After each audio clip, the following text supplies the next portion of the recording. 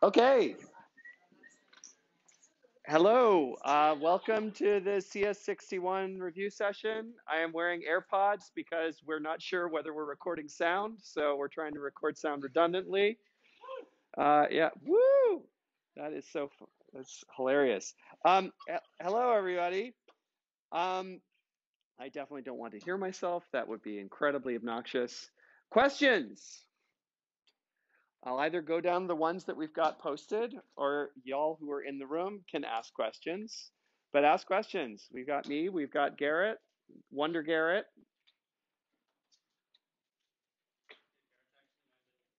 Garrett's his middle name. His first name is Wonder. I'm serious. What are your questions? What can we do to help you feel comfortable about the test on Wednesday? Lavanya, you had some good questions. Oh no! Lavanya, I know that you would have some good questions because I value all of your contributions. You can ask other people's questions because who will know? They're all anonymous except to me. Okay, thank you for asking a question of any kind. Can you explain what happens with the stack when there's a function call, right? Like I know that you like decrement like RSP and you move it, but then like in terms of accessing variables and stuff, this is in reference to a question about like overwriting the return address from an Okay. assembly. Okay, so the question was, the high level question was, can you explain what happens when a function call occurs on the stack? The specific question was about one of the data representation questions that had to do with overwriting the return, one of the assembly questions that had to do with overwriting the return address. I'm very happy to do this for whoever asked that question. Okay. People draw stacks in different ways. I draw all of the diagrams in this class as horizontal rectangles. We also sometimes see stacks as vertical rectangles. Let's say that we're in a function f, and in that function f, we're going to call a function g and pass it some arguments and use its return value. Okay? And let's say that at the time that the g function call is made, RSP points here. What do you know about RSP already at the time of the function call?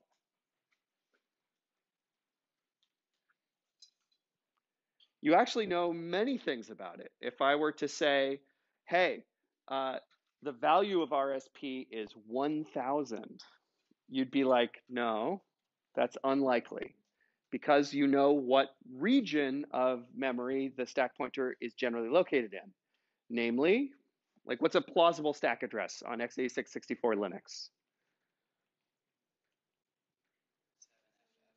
7FF, FF, FC0324 or something like this, right? So it's got a bunch of, it's like almost 2 to the 47, but not quite, okay? So you know that. What other things do you know about the stack pointer? Do you know about how it relates to any of the other registers? Do you know about other aspects of its value? Leading question, you know things about both of those.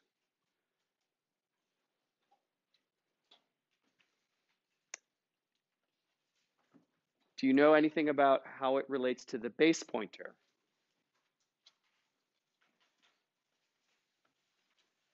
Where is the base pointer expecting to be pointing?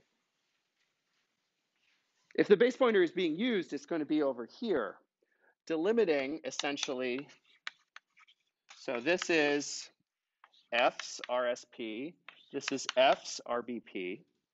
And when the base pointer is not being used as an extra general purpose register, and normally in the assembly that you looked at, the base pointer is only used as a general purpose register in a leaf function, a function that doesn't make any function calls of its own. Okay, so if a function does call another function, then the base pointer always follows this layout, which I'm about to describe. And this function f does call another function, right? So usually what the RBP points to is like one past the return address. So the entry sequence, I'm trying to be aware of where that camera is. The entry sequence for a function often begins with push Q, RBP, move Q, RBP, RSP, excuse me, RBP, right? So I'm using this as an opportunity not only to answer your question, but also to like nail on a couple of other concepts. Why do we push Q RBP? What kind of register is RBP? It is callee saved. Yes, thank you. You're gonna do great. Okay, so we need to save it at the beginning and we need to restore it at the end. Okay, so F's RBP points here. It points at the saved RBP and just before the return address of F. Okay?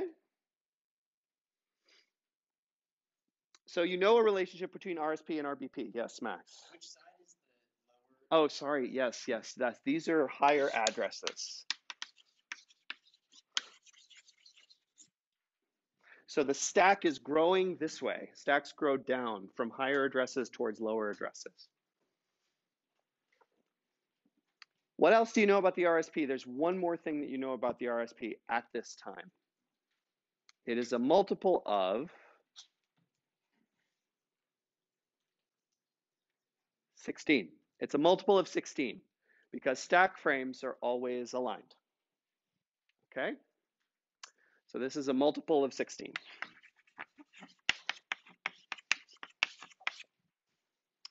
We're almost ready to call the function. I'm going to call the function now. So what instruction does the call to G correspond to?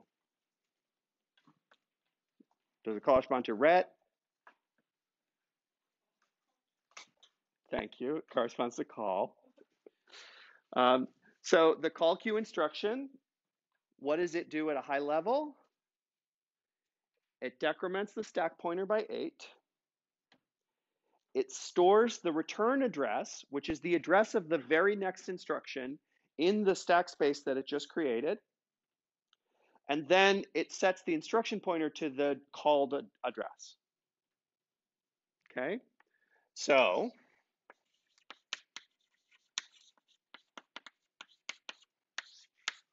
this is the entry RSP in G. Okay. Now so this is like the entry sequence. If I were to continue through this entry sequence, one of the things that we might find in G is we might find G doing push Q RBP, move Q, RSP, RBP. If G was a complex function. If G was a very simple function that was using RBP as a general purpose register, it might not do this. Okay. But if G is a complex function, we'll get another RBP. And then if G has local variables, G will subtract a large number from RSP. It doesn't have to be large, right? But it'll subtract some number from RSP proportional to the amount of space that the compiler has decided to reserve. And then in the exit sequence, those things are undone in sort of like reverse order.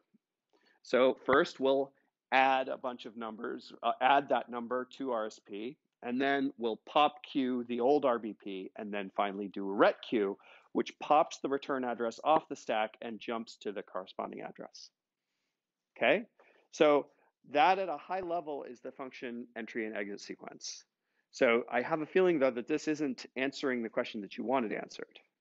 Yeah, I guess the question was, so the like problem was about when. Which problem number is it? I'll also describe it while I pull it up. It was about like the circumstances in which you can overwrite the return address. The circumstances in which you can overwrite the return address. Okay.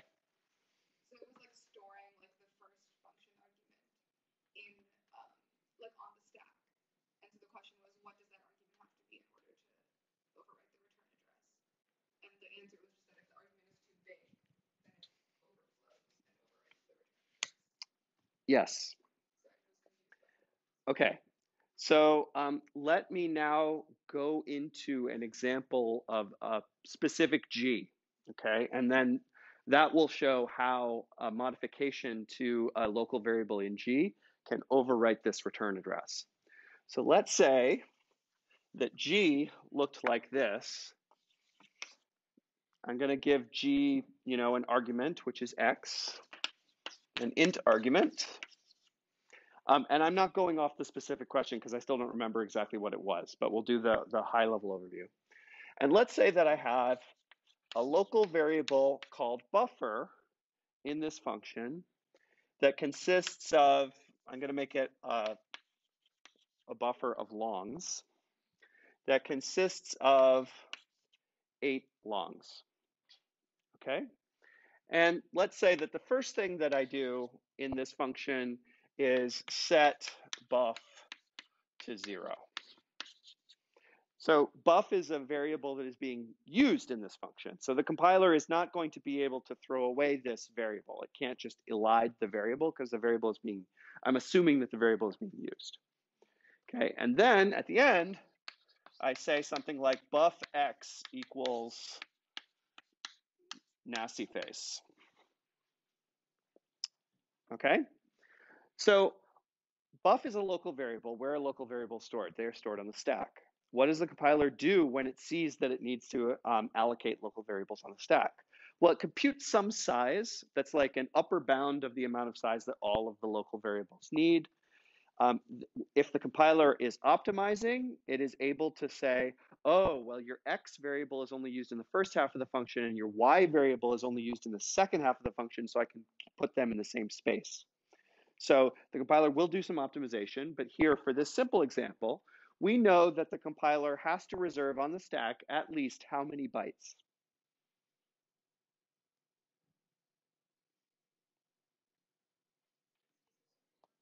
$64. Yes, 64 is the right number. So one of the instructions that we might see at the beginning of this G function is subq, hex 40 from RSP. Hex 40 being 64. Okay, so this is the entry RSP in G. We move it back by 64 bytes. 64 is we'll return to this number, okay? And that might give us this RSP, which is G's RSP. And this is also the address of buff, which is the only local variable that I put in the stack frame.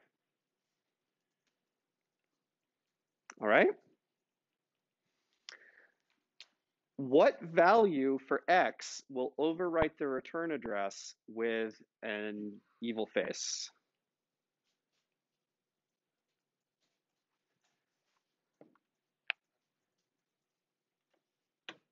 Sorry, what was your name? Franklin? 8. 8 will override the return address with an evil face, right?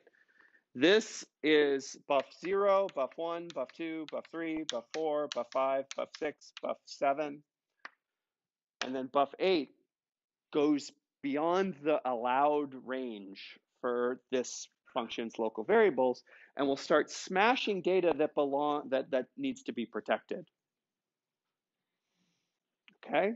So this is an example of when something that looks relatively innocuous, namely buff bracket X, right, can smash, either the return address or variables in the caller or the caller's return address, any number of things we can smash. Okay, so let me return to something else. I was going to say that 64 is actually an unlikely number here. It's unlikely that the compiler would generate this instruction at the beginning of a simple function that didn't modify RBP. Any ideas why?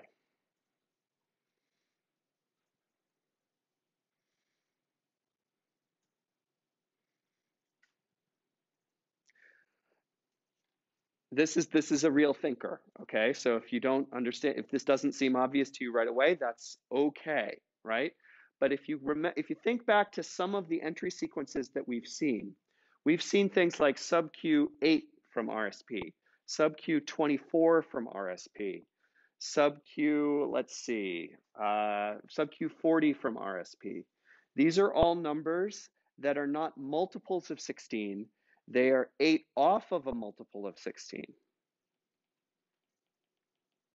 And that is the case because the return address plus the local variables should be a multiple of 16 big in order to keep stack frames as a multiple of 16. Okay? Now, I hear pencils scribbling.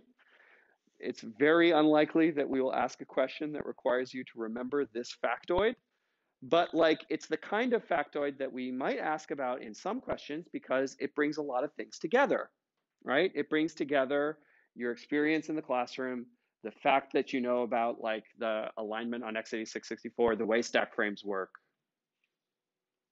Okay. Does this answer your question? Great. Can we have another question? Yes.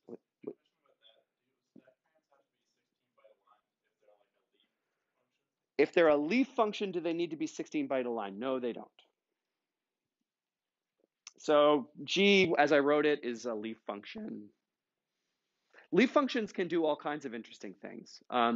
The lecture notes talk about the red zone, which is one of my favorite names in computer systems. I'm not sure that we actually touched it in class, but the red zone is a leaf function can actually modify stuff to the left of the stack pointer with smaller addresses than the stack pointer, which is actually much more efficient than explicitly marking off space. More questions? Garrett. People want me to go over arena allocators. Okay, I will go over arena allocators. I will go over data rep 13. There was a question over here. What's your name? Nathan? Sorry, Matthew, yeah. When you enter a function, is there a particular reason that that you want to allocate like the space by moving RSP at the beginning instead of as you need it? Is there a particular reason why you want to, I'm just repeating in case that didn't, is there a particular reason why you want to allocate the space at the beginning rather than piecemeal? So there are reasons. I would say you could allocate the space piecemeal. The danger of allocating the space piecemeal is that that gets complex for the compiler to work with, right? You will often see local variables referred to in assembly as offsets from RSP. And if the compiler doesn't know what the value of RSP is at a particular point in its own generated output, because like, you know, for instance, maybe there was an if statement and one branch of the if statement like allocated 8 more bytes than the other. Make sense? Hopefully that example is helpful. Then the compiler would find it confusing, like, you know, how can it refer to a local variable? It can't use RSP anymore because it can't predict its value. So that's a fuzzy reason why this design is the way it is. Okay, let's take a look at data rep 13.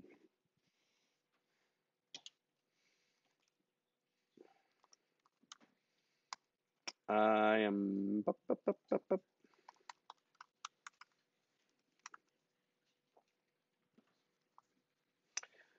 Okay, Chimamanda Ngozi Adichie is writing a program that needs to allocate and free a lot of nodes, where a node is defined as a key, a value, a left, and a right. She uses an arena allocator. True or false? This arena never has external fragmentation. This arena never has internal fragmentation. I think these are words that we have not used this semester. So the answer is, let's see, this arena certainly has external fragmentation, and I think it has internal fragmentation as well. But I think let's not actually discuss that because that would be introducing a new concept. Chimamanda's frenemy, Paul Auster, not my favorite writer, notices that if many nodes are allocated right in a row, every 1024th allocation seems much more expensive than the others. Okay, so let us stop there. This the way that these tests work,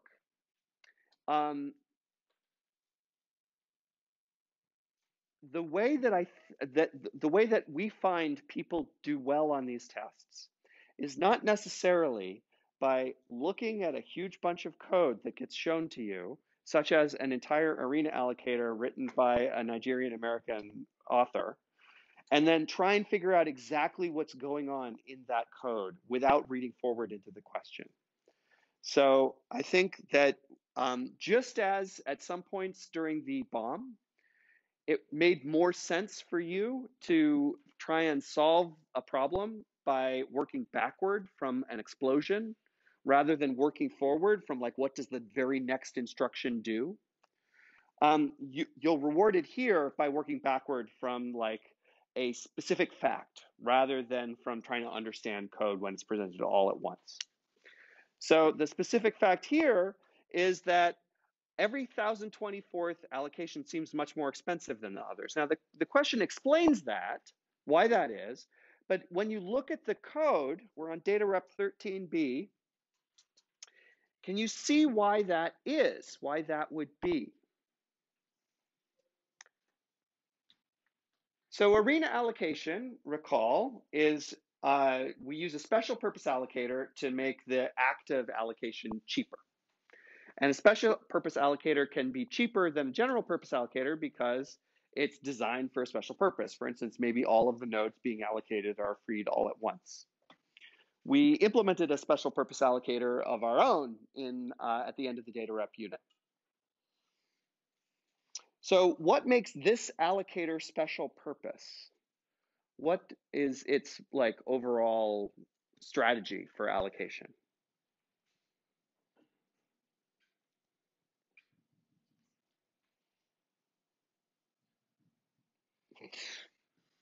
I think someone probably doesn't have a key to get into maxed work and wants to be let in. Yes, what's your name? Lannon. Everything else the same with size. So when you're allocating, allocate them all and then free at the end all at once. So have to free, allocate, Okay, yeah, that's a basic strategy for allocation. What I'm looking for here is that like the allocator actually allocates 1024 nodes all at once. And it initializes 1024 nodes all at once. This is in node alloc. You'll notice that there is an if statement that says if there's no free nodes, then allocate a new group. Initialize all of the things in that group, 100% of them, and then link them all to the free list all at once. So that's why every 1024th allocation is more expensive, because it's doing 1024 times as much work as the other allocations. Please feel free to like speed me along if this is going at the wrong pace for you. Okay, so Chimamanda decides instead to allow a single element of the free list to represent many contiguous free nodes. The average allocation might get a tiny bit slower, but no allocation will be much slower than average. Here's the start of her idea. So she implements, let's draw a picture.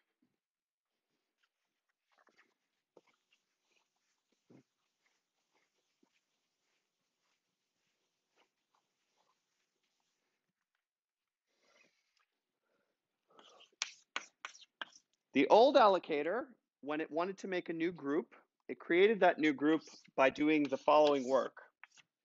It allocated a new group structure, which contains 1024 nodes in it. And then it hooked this group up to the arena, and then hooked all of the nodes up to a free list.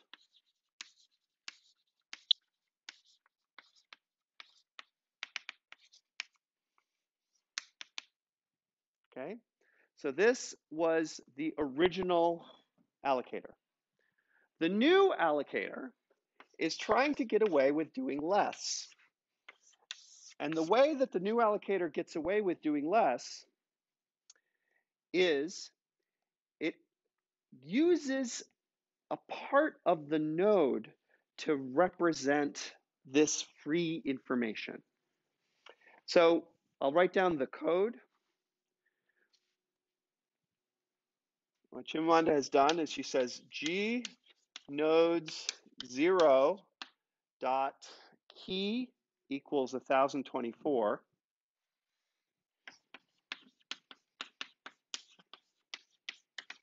And then G nodes 0 dot next equals null pointer.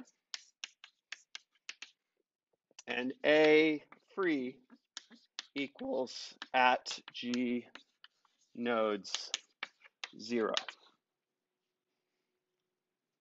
Okay?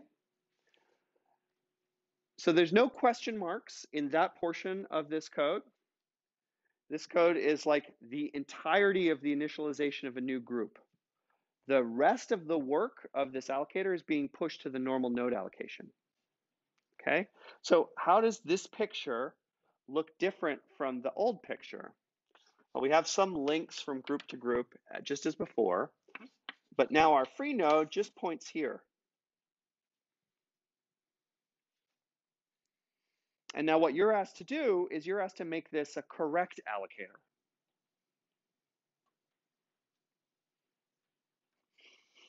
So I think that there's a sort of a light bulb that needs to go on over your head before you can answer this question. But does the diagram help you? Does the diagram help give you a little bit of a light bulb? What's going on? What logic is Chimamanda using here?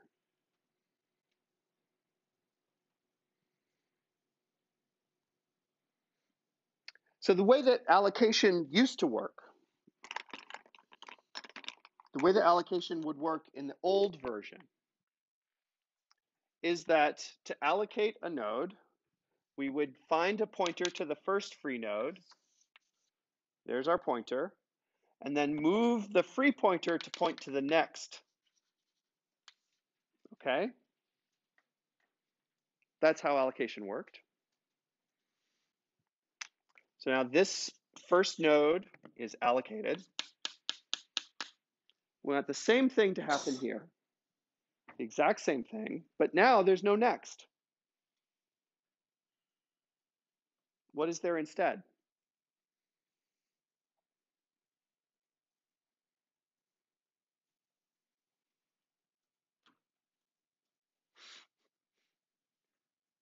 Yeah.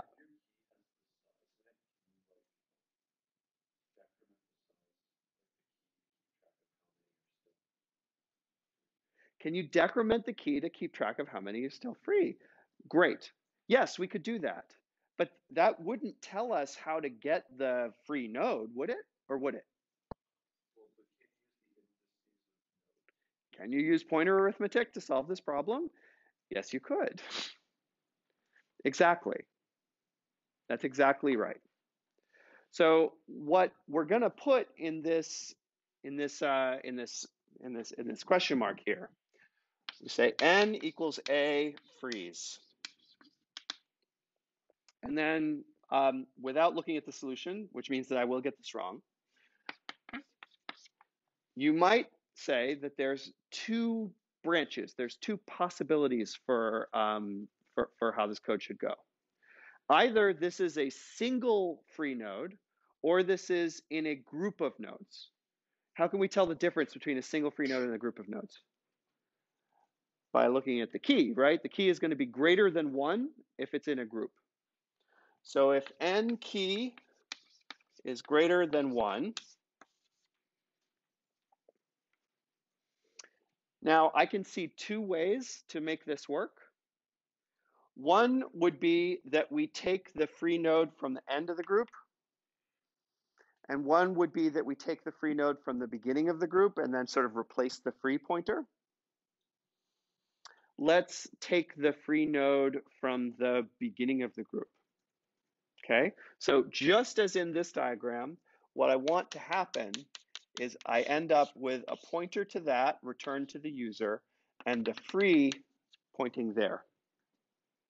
Okay, and pointer arithmetic will let this happen. So n bracket 1 dot key equals n key minus 1. N bracket 1 dot next equals n arrow next. A freeze equals ampersand n bracket 1. Okay? So that's essentially marking the next element of this free node array as having one fewer free element in it, and then changing the freeze pointer to point there. What's the else branch? The else branch is when I have one free node, and there I just say a freeze equals n next. Okay?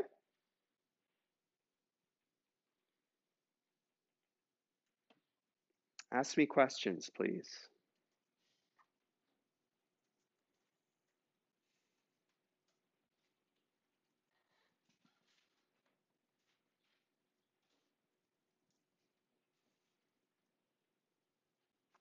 Yes.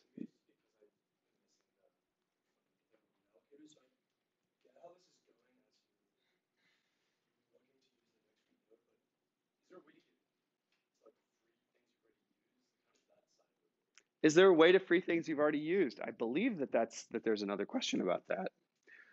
Write a node free function that works with the node alloc function from the previous question. What a great coincidence. What was your name? Jeff. So, okay, so let's write a node free function. Okay, so let us step back, okay? So what is the format of a freed node entry? Okay, so every node in this data structure has a key, a value, and a next, right? Or it has a left and a right, and hopefully we will not actually get to the left and the right. The right is used in the free list. So when I wrote next, I should have written right, doesn't matter. So previously, the free list only used the right pointer. It used it for next. Every element of the free list was a single node, and the right pointer pointed to the next free node. If it was null, then the free list was empty. Okay? Now we have a different design. Every free list entry has two meaningful components. The key equals the number of contiguous free nodes of which this node is the head. And the right pointer points to the next free element. So when the user frees a node, how many nodes are they freeing? How many contiguous nodes are they freeing? It's always only one. That's what that interface does every time. It frees exactly one node. So what should we do to that node to make it a valid member of the free list? You said it's key to one, right? So you say n arrow key equals 1, n arrow next equals a freeze equals n. That pops the freed node on the head of the free list and also marks its key with the correct value so that it's not mistaken for being a part of a contiguous range of free nodes. Yeah. All right. I'm sorry. What's Coleman? Coleman and Conlon. Okay, Coleman. Sorry.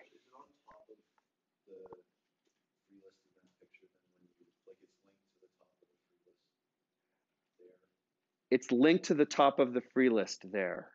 Like when you call alloc again, you're first going to allocate to the recently free one. Yes.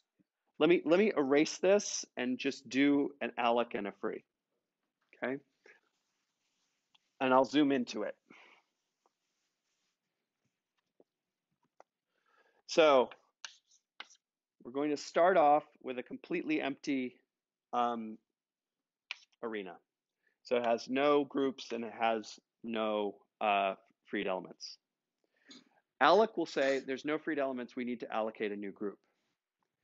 It allocates a new group and links that group in.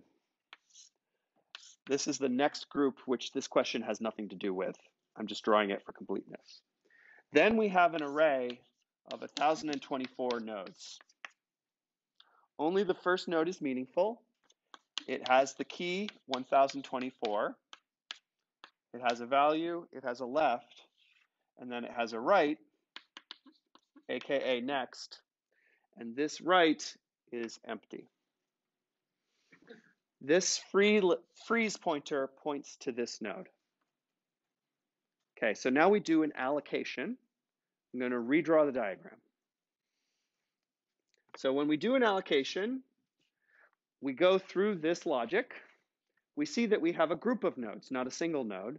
So we need to do some pointer arithmetic and do some manipulation of the data structure. What I hope that this code does is that it takes this data structure on the left and turns it into this data structure.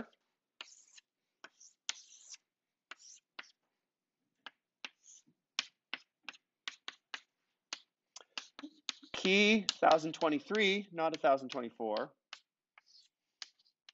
Right, empty. Freeze is now pointing here, and this is the return value. Okay? Now, let's say that I free this returned value. What I want to happen is that the free list should look like this. The whole data structure should look like this. Usually in free lists, the freed element is put into the front of the free list. That's how this free list is organized. It's a singly linked free list. So the freed element is the first thing in the free list. The freed element has key 1, because every freed element always has key 1, because elements are freed one at a time. Its right pointer points just to the next node, because that was the old head of the free list. That has key 1023 and right empty. Then there's 1022 more empty nodes whose values are completely meaningless. You could have like multiple allocated blocks between that free node and the like where the key one. Yes, yes, yes. The way that this particular allocation strategy works, though, there will only be one node in the system at a time that has key greater than 1, right? Because we'll never allocate another group until we run completely out of nodes, and we only use nodes one at a time. We never coalesce the freed nodes into a group. Okay, it is my estimation. I'm happy to answer more data rep questions, more questions about arena allocation, but it is 8:40, and I think we should move on to something else. Did you have a question? Please. Okay, so actually been erased by now, but when you were first talking about like the code that we could replace like the question marks with, there's like in one key and in one next, and also just like ampersand in one. What is the one? What is the 1? 1.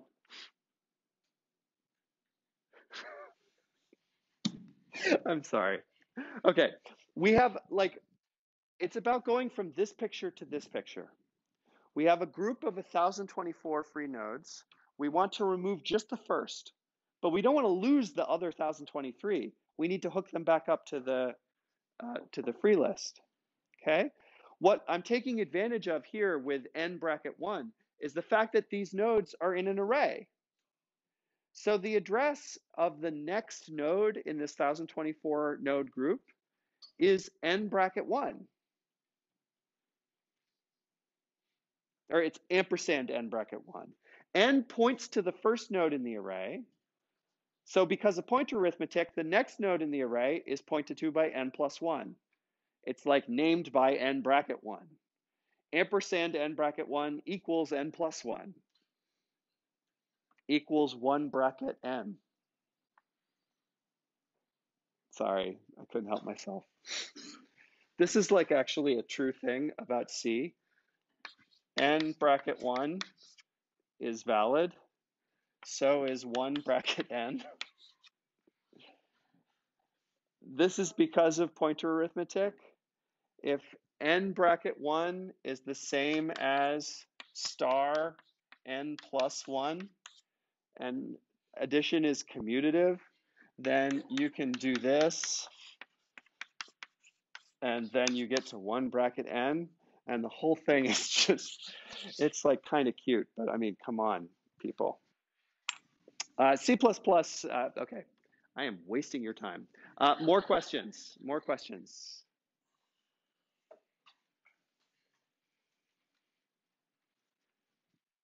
Yes, Garrett. How do you approach the Hello Kitty image transformation kind of problems? You'll notice that we have been teaching this class for 8 years, and there's been exactly one Hello Kitty-like problem. So just like keep that in mind. So here's how I would approach this Hello Kitty problem. So the Hello Kitty problem says we have a bunch of functions, and we have an image of Hello Kitty, which is represented, it's a bitmap image, and so the ones are black and the zeros are white. Then we have a bunch of other functions, and we say, well, what do these different Hello Kitty images do? This is a case where it would be good to project, but so we'll start the projector at some point here. If you look at, though, at these different Hello Kitty functions, there's some that sort of like, a lot of these functions are actually hard to understand what they do. But you can look at a function and figure out some consequences of the way the function is written, and then apply those to the images. For example, let's take a simple one, data rep 5a.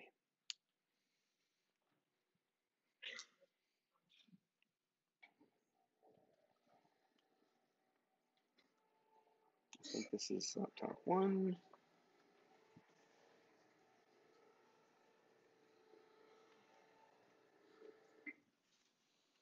So data rep 5a. Hopefully this is going to come on. Is that it?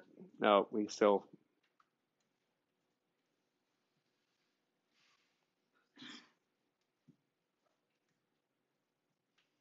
Okay, what does the twiddle operator do? So data rep 5a said f0 cute bracket I equals twiddle cute bracket I. Replace lamp. Nice. What do you think that does? Yes, I'm sorry. What's your name? Allison. It changes zeros to ones and ones to zeros. What does that sound like visually? Swapping black and white. So 1 down, 7 to go, 9 to go. Okay, let's take a look at data rep 5b. Now it's sort of like I'm your Kaplan instructor. Does data rep 5b look easy or hard? Let's skip it. Data rep 5c.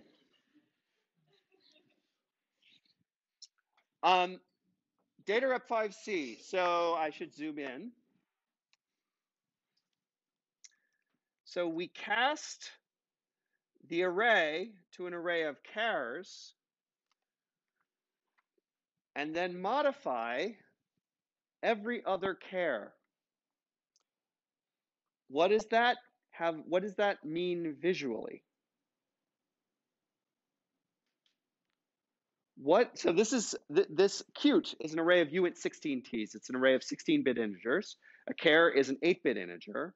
So if I modify every other character, so character 0, character 2, character 4, what does that say about the image where every row of the image corresponds to a 16-bit integer? Yeah, Franklin. It means that one of the sides is going to stay the same, for sure. So which of these images looks like that?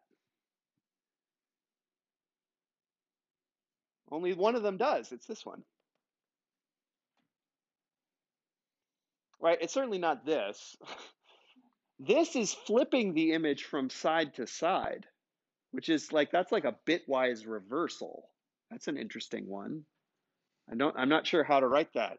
I wonder if it would be complicated to write. This we've taken care of. This looks like the input image, only some bits are masked out. This is real weird, but there's only one bit on in each row. So that doesn't make any sense for what we're looking at right now, which is modifying half of it. This is a vertical flip. So we know that this function is going to look different than the functions that we've been looking at so far. This function is going to be like doing something to more than one row at a time rather than just to one row. This is the original. This is sort of some sort of weird like slanty distortion type thing. Maybe I might expect a bit shift if I was looking at this. Uh, this, uh, I mean, this is either all zeros or all minus ones. Okay, so we have now sort of talked about all of them. Here's a little fact. So this is the right answer. Here's a little factoid about this. So of course it's projecting, so I can't possibly make the projection disappear. But there's the boundary. Does that remind you of anything? What's left over? This is the tile pattern in all the Maxwell Dworkin bathrooms. Because the Maxwell Dworkin bathrooms have this sort of tile pattern, which is just like the binary integers. If you look at it, 0, nothing is on, then 1, then 2, 3, 4, 5, 6, 7, 8, 9. Do you see how that sort of like is binary integers? So yeah, go to the bathroom, take a look. Notice that that is in fact what we were assigning those rows to. We were assigning them to the integers from 0 to 16. Okay, so that leaves us with the hard one. I still don't feel like solving this. Okay, so let's take a look at the other ones. We're told that we can match all the other ones with their images. So let's see. What does this one look like it's doing? We're looking at F3. We're now working by process of elimination. F3 has a bitwise and in it. And there's some shifty thing. And there's a twiddly thing. And then the number 7. Talk to me about 7. What does 7 do for you? It's one less than a power of 2, right? So like, you know, a power skill for systems programmers is knowing your powers of 2. So like 7 is 1 less than 8. 7 is 3 bits on in a row. So when you take 3 bits on in a row and you shift it by a row number, you get a sort of a diagonal bar of 3 bits. If you then flip those 3 bits, then you get a diagonal mask out. So this image, F3, corresponds to I. Here's the shifty mask that was masked out of Hello Kitty. Okay? F4.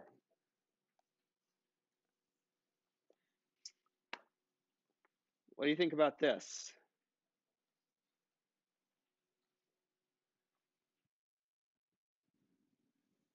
Cute I, left shift I divided by 4.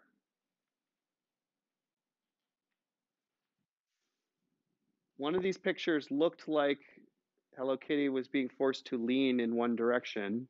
In other words, the Hello Kitty's bits were being shifted in one direction. This is image B. So y divided by 4, what's the functionality of that in this image? So if we had shifted by I, then every row of Hello Kitty would have been shifted by an additional place, which would have made Hello Kitty disappear very quickly. Dividing it by 4 meant the first 4 rows are shifted by 0 places. Then the next 4 rows are shifted by 1 place, etc., etc. Okay, we can work this out further. F5. -1 times bang bang. Oh my God, what the heck is this? Well, this is giving us either a 0 or a -1. So this, because bang bang is like not, so not something turns the something into either 0 or 1, right? So if you have a -1 and you multiply it by either 0 or 1, then you get either 0 or -1. This is C, which is the only image that looks anything like that. So I'm hoping that you're observing that I'm not trying to figure out everything about each of these programs. I'm looking for something that that corresponds to an image, like some feature that I can correspond visually to an image. So this is the only program that's dealing with more than one row at a time. This is the vertical flip. This is the bitwise and with a negative number. That is actually the one that has the single row of on pixels in it, because x and -x is always only 1 bit long. This is, I believe, XOR equals the thing XOR itself. What is a thing XOR itself? What's X XOR X? It's 0. And what is X XOR 0? X. So this is A. This is the original image. This is doing nothing to the image. Someone's like, sorry. This is sort of doing an XOR with a constant. So this is flipping a column or a set of columns. It's hard to say exactly what columns, but my guess is that it's image E, which involves flipping a set of columns. That leaves one program, which is the complicated program, and the complicated program is in fact the horizontal flip. Okay, hopefully that was helpful for you. Yeah, Michaela. This is probably really stupid, but It's not. go over assembly number 1. Can I go over assembly number 1? Yes. I just don't know, like, 1A particularly, like, what do I look for in the program to tell me the arguments? Oh, I'm searching for ASM on the data rep page and angry that it's not showing up. Smart. Okay. Here's some assembly produced by compiling a C program. Oh my God, there's a lot of assembly. How many arguments might this function have? Okay, well, you and I, we will sit through, we will understand every single instruction as it occurs. At the end of it, we'll know what the function does. We'll translate the function into OCaml, and only once we've done that, will be able to answer this question. Okay, how many arguments might this function have? Circle all that apply, 0, 1, 2, 3, or more. Okay. What's the first argument register? RDI, yes. Its friends are EDI and DI and DIB. Maybe it's DIL.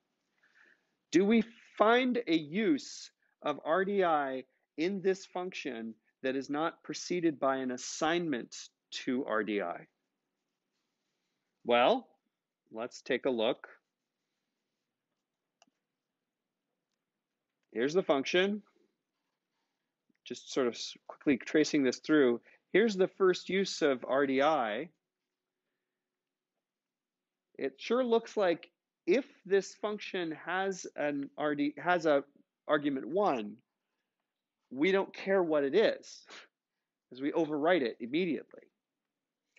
I believe that we would find the same thing about the second argument register, which is RSI. There's an assignment to RSI. Once you see, like, all of the registers that are used for arguments, we're overwriting them without checking their values. Occam's razor says this function has no arguments, because it's unlikely that someone would write a function that took, arguments and then just ignored them. It does happen. So we could work through the other 4 argument registers, but like what I might say at this point is like maybe 0 is an answer. And then I would be like, oh, all that apply. Okay, what if there was a first argument, but the function just ignored it?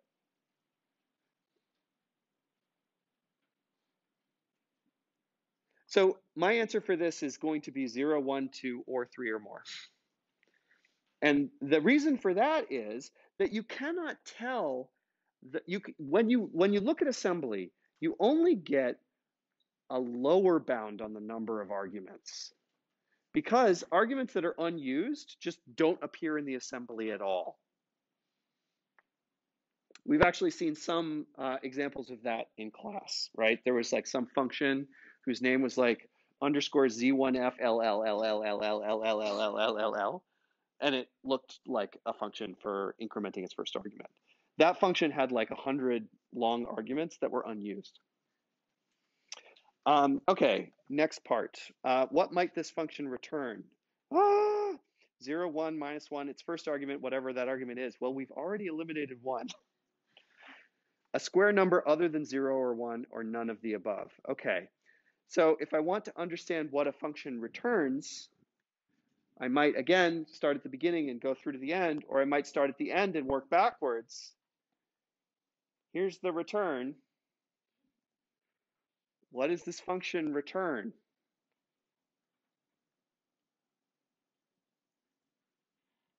Seems to return 1. Is there any other return in this function? Seems not. I'm going to say that this function returns 1.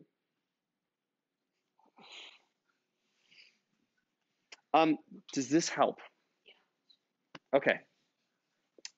Max. I have sort of a meta question about problems like this, which is that if you had some assembly in a problem and you wanted to like pass it in test arguments and see what it outputted, is there an easy way to do that? Oh my gosh, if you wanted to like type this, oh my gosh. Just like if you could like copy it and put it into some file and just run it. Yes, you can run the compiler. You can, if you run the compiler and give it an assembly file, it will take that assembly file and turn it into an object file. There is a way to do this. It is unlikely to be the right way to do this for the test. Like, I fear for you wrestling with a compiler, and like, I fear for me seeing people taking photos of this and then trying to like get their OCR working on their iPhone because they don't want to type it in. Oh my God. This is going to be on paper. Yes, it will be on paper when we give it to you. Yes. It will be on PDF. I mean, I suppose you can get a PDF and cut and paste. We'll give you access to the PDF. Everybody gets access. Congratulations. Okay. Next question. Yes, Sophie.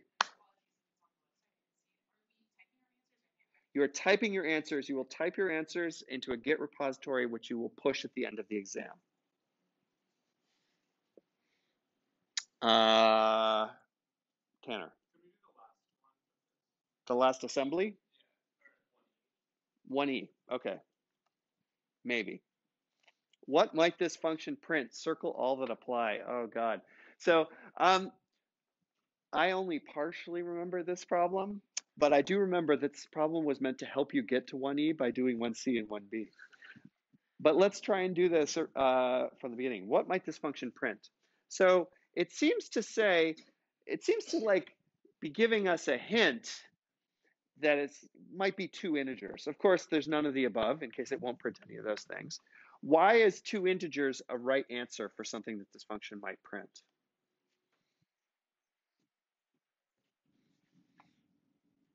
What is the format to the print?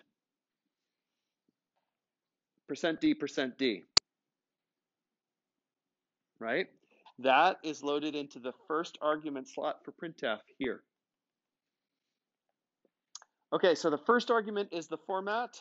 So the second argument is going to be the first integer, and the third argument is going to be the second integer.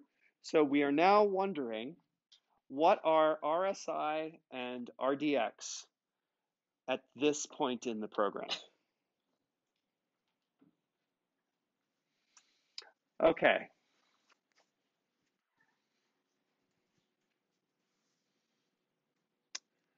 How do we get out of this? So it seems that if we look at this, all of these labels, right? And these labels are this way because this was compiled from an actual C compiler.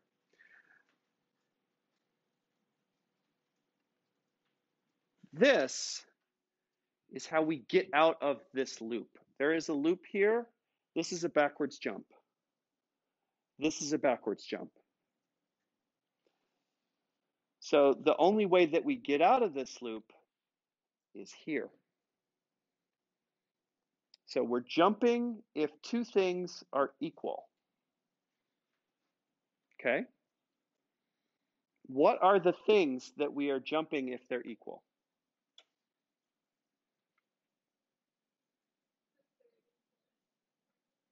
The third and fourth arguments. We figured out already that there's 0 arguments to this function. So it's not the third and fourth arguments, it's some running variables, it's some temporary variables. Let's call them ESI and EDI and ECX, right? We want to know what's in ESI and what's in ECX, I guess, or EDX. EDX is the third argument, right?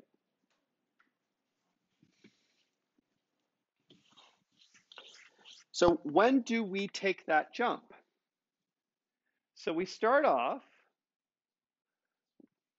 the relevant instructions here are the instructions that I want to focus on are the first 5 instructions after LBB 03.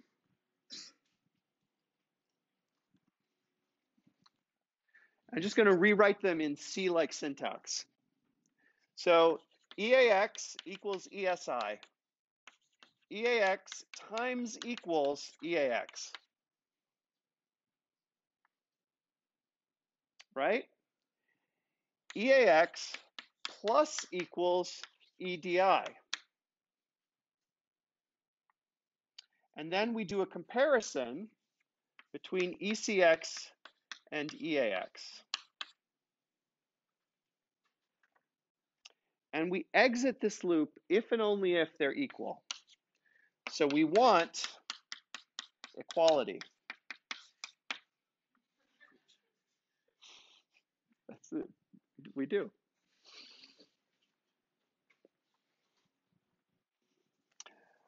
Okay. So what more can we learn about, like, you know, that's not quite enough information for us. There is something really interesting here that, like, I'm already thinking about. And, like, I'm kind of lying because I half remember the solution to the problem, but it really is only half. But, like, this EAX times equals EAX, that looks like a square number, right? So, like, there's going to be some square something somewhere in this problem. So maybe I'm now looking for other sort of, like, you know, intuitions and things to test. So let's say that I do not achieve equality. So instead we go on from here. This jump if less, we're now looking at the next 4 instructions. This jump if less is going to take us right back up here. So this is the smallest loop in this code. This is the tightest, smallest loop in this code.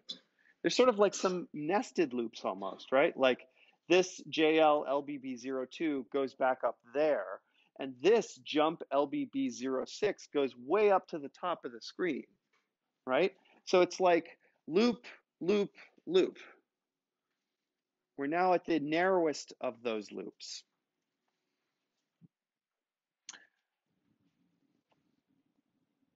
So what does it do? It's arranged in an odd order because there's a couple of sort of computations here, but this comparison is what we're going to affect, is what JL is going to listen to. So I'm going to write down what those instructions are doing. I'm doing it in a slightly different order. So EAX equals ESI plus 1. It's actually RSI plus 1, but it doesn't matter. And then ESI equals EAX. Okay, well, that's a little weird that we see those 2 instructions in a row, but that's what they're doing. EAX equals ESI plus 1, ESI equals EAX. So that's like incrementing ESI. Okay, I'm now going to exit the problem-solving mode and tell you why the compiler has decided to do this. Does anybody know why the compiler has decided to do this rather than doing increment? It's so stupid, but it apparently is a good optimization because otherwise the compiler wouldn't have it. Increment is an arithmetic operation, and arithmetic operations mess with the comparison flags. Address operations like move and LEA do not mess with the comparison flags. This comparison is using the old ESI, not the new ESI. So stupid. But like, if you want to understand what the assembly is doing, okay, so we increment ESI.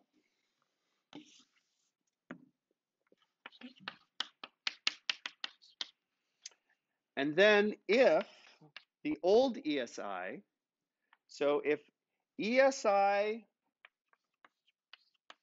minus 1 is less than EDX, go up here.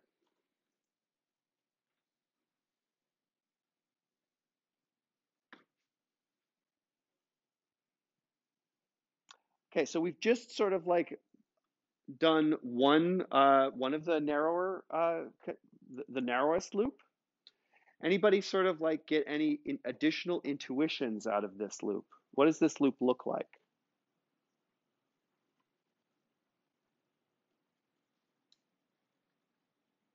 Does it look like a while loop or a for loop?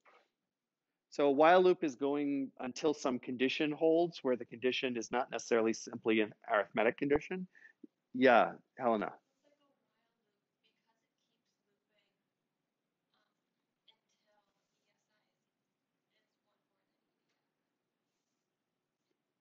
So my question was ill-formed. You're right. It also is a for loop. It's like running ESI from 1 up until EDX.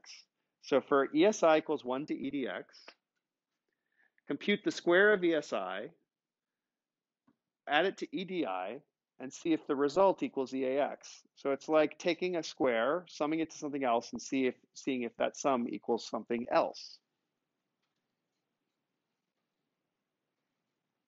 Okay, I am now growing curious about the things that are invariant across this loop. This loop is modifying ESI,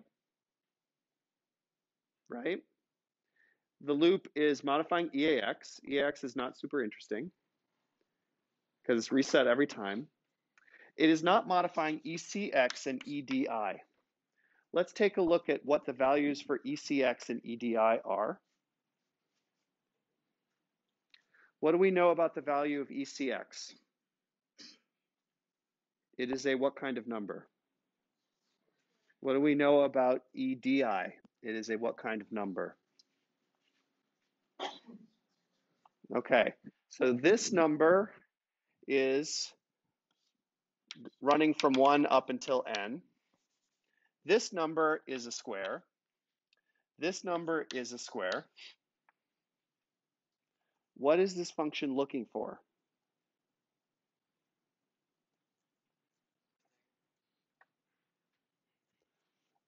Pythagoras. Somebody said Pythagoras, I think. I stared at them because I didn't really understand it, but yes.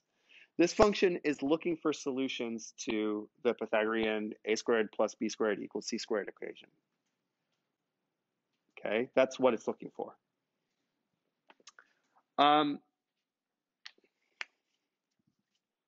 Given that, what does it print?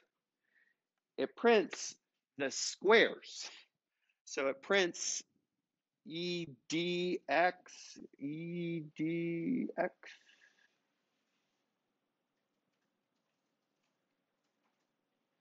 Yeah, I believe so. So which of these might it print? Will it print 0, 0? No, we'll see that it starts from 1.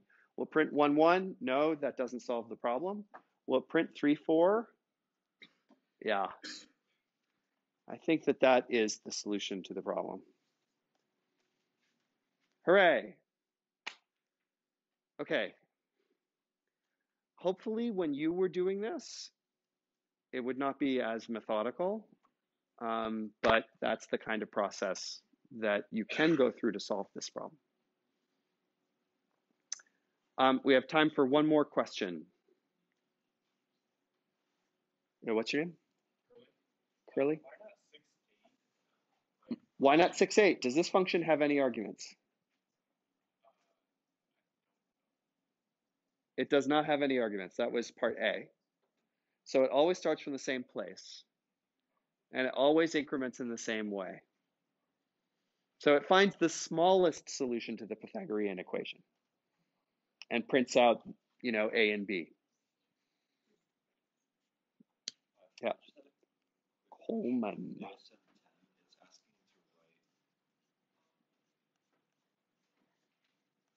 ASM 10. This one, yes. Yes. Will you have to write assembly in general in the exam? You will not have to write assembly in general in the exam.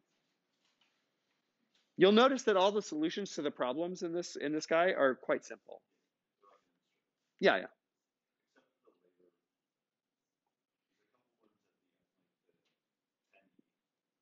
There are some hard ones, yes. I mean, part of what's going on with this particular problem was it's about, a restricted palette. What can you do with a restricted palette of instructions? That makes some things harder, but it makes it harder also for you to have syntax errors. But yeah, there will be one question on the exam. It will be write a correct C compiler in assembly. Okay, questions. Sorry, in the back. What was your name? Ivan. So for like the part about kernels, should we just read over the piece or which page should we understand up to? We want you to have familiarity with the code base. So I think if you've done phase 1 and gotten started on phase 2, that's probably enough. And I believe that you should be able to do that even just given last 2 lectures. The lecture notes for kernel are partially there, partially not. Do go use last year's notes to fill it in. Other questions? I'm sorry, I forgot your name. Eli, right? Could you go back to data rep number 4 really quick and Data rep 4. I guess like go through 4B. 4B. Okay, big endian versus little endian. Okay, printf %d cute 0. So the thing that you have to remember is that cute is from the previous problem. So let's take a look at cute 0. Cute 0 corresponds to this row. Okay, so this problem locates 8-bit numbers horizontally and vertically in the following 16 by 16 image. So cute 0 is 2 to the 9, right? Like that's the only 1 bit on in this image. It's in column 9. 2 to the 8 is 256. 2 to the 9 is 512. Okay, so is this particular arrangement of bits little endian or big endian?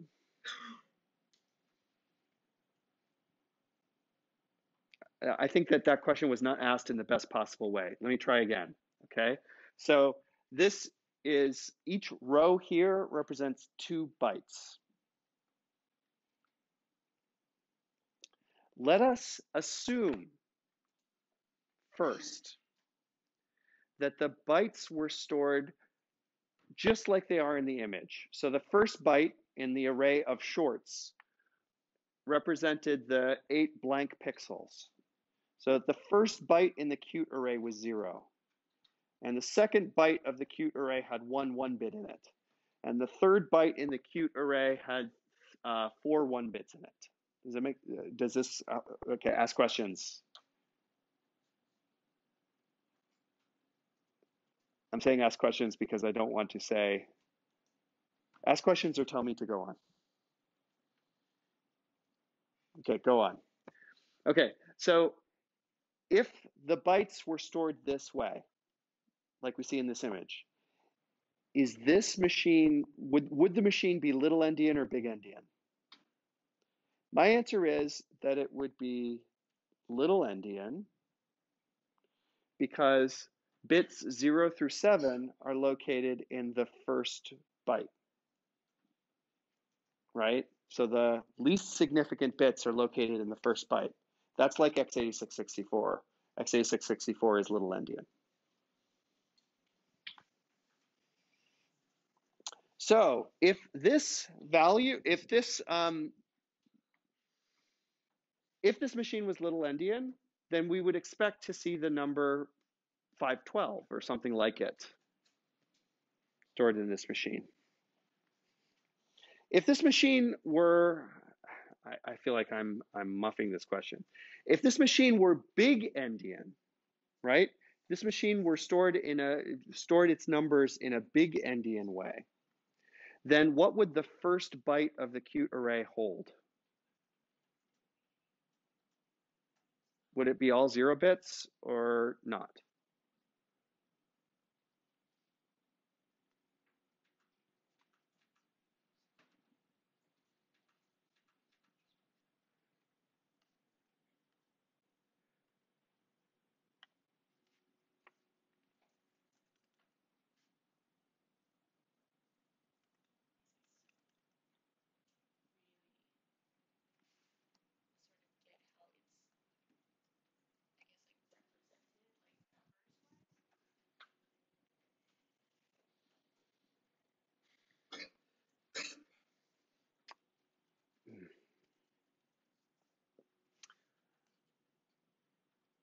So let's work through this.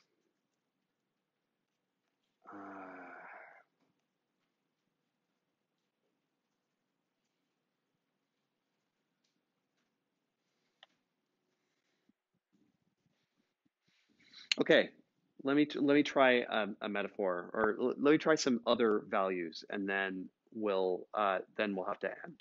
Okay, so if the first row of the image was all 0 bits, what would the printout be?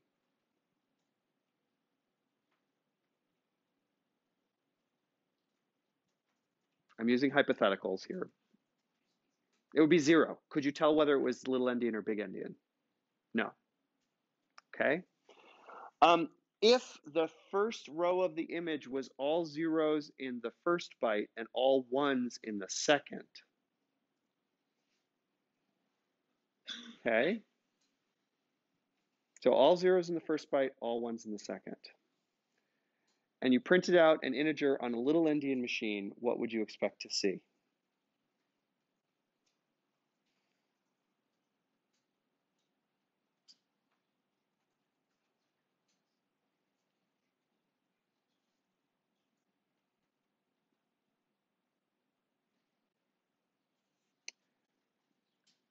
Let's go back. If I have a byte and it's got all zeros and I print it as a byte, what do I get? 0. If I have a byte and it's all ones and I print it as a byte, what do I get? 255, 255, okay? So if the first byte in an array of memory is 0 and the second byte is 255, and I print out those 2 bytes loaded as a 16-bit number, and the result is 255, where are the least significant bits stored? In the first byte or the second? So I'm taking 16 bits, printing them as an integer, getting 255.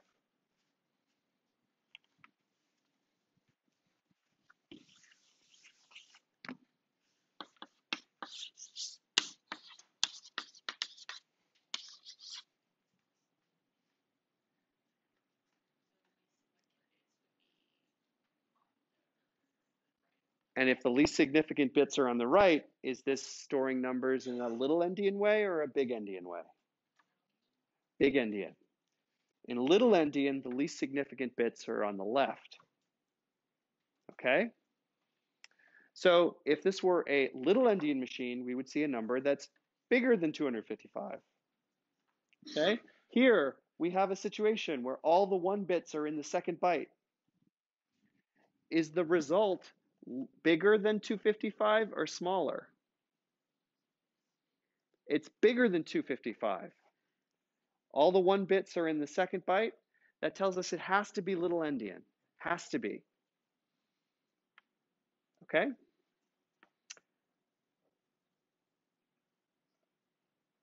Thank you. Good luck. That's it.